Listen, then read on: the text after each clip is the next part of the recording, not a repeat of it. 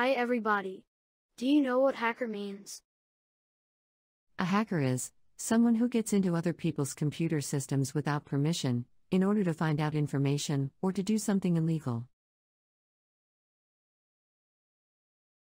Problems can occur when a company does not know a hacker has broken into its system. Installing a firewall is one method of trying to protect against hackers.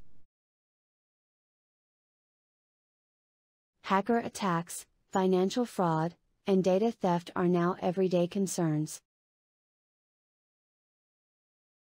The software company said that more than 30,000 computers were hijacked by hackers each day and used to illegally send out spam.